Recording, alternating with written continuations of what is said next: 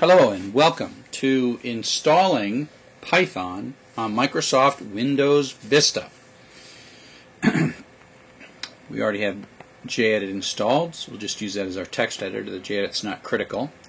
So where we go is we go to www.python.org and we go to the download section. When it loads, download section, and we are going to pick the Python 2.5 Windows installer and download that. We're going to save it to our desktop. Alright, so right there's our desktop. Take a minute to download. Okay, so now the download is completed, so we're going to run the installer. The installers come onto our desktop right there, but I'll just run it by clicking on this run. It asks if it's okay to run it, so we'll go ahead and run it. I'm going to close my web browser in the background here, and I will indeed install it for all users. I'll accept that.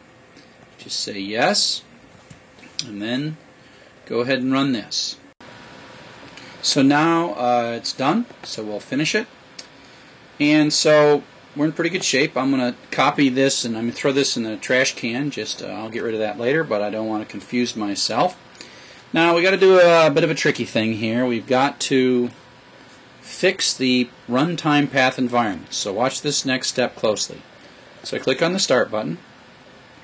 I go to Control Panel, and then I click on System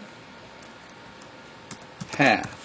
And put that in search, and I tell it I want to edit the system environment variables. So this brings me to a dialog box that allows me to edit the environment variables. So I'll bring that up, and the variable that I want to edit is the path. So I see the path, and I click Edit. Okay? So I'll put this way over here so it's a little easier to see. So this is a variable named path, and this is the variable's value. So you want to be careful when you're editing this. So the trick here is to click in it and then use your cursor. I'm moving my cursor so that I'm at the very end of the file, at the path, without changing it. And I'm going to add some text. Semicolon, C:\\, Python 2.5 with a capital P and a capital C. So I'm going to say that, okay? So the thing to do is, it doesn't matter what's here before, you just have to add. Now if you see Python already there, you don't add it again. But if you don't see Python, then you add it with a semicolon, okay? Then I'm going to save it. I'm going to say OK. If you get confused here, just hit cancel, cancel, cancel, and just nothing will happen. It's okay for you to get help on this. It's okay for someone else to do this, because this step you only have to do once, okay? So I'll press OK to save it. I'll press OK here. And then I'll press OK here. And now I'm going to see if it actually works by trying to run Python in a Windows command line interface. You start this by hitting the Start button, and then here in search you type command,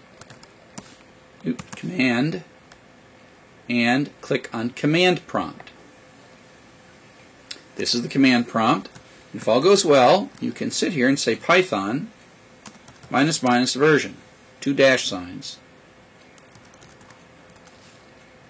And if you see this 2.52, it means that you're talking to Python, and Python's installed properly. So let's play a little bit with Python here. Let's say Python interactively. So I type Python, and it gives me this 3 greater than prompt. So it's asking me to talk Python to it, so I'll do that.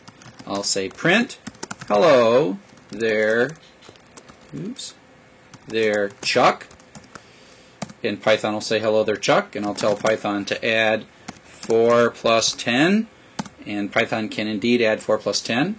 And I'll tell Python I'm tired of this game, and so I want to quit with parentheses, and that tells Python that we're done with that. So now I'll close this command line, and I will run JEdit and edit myself a small program.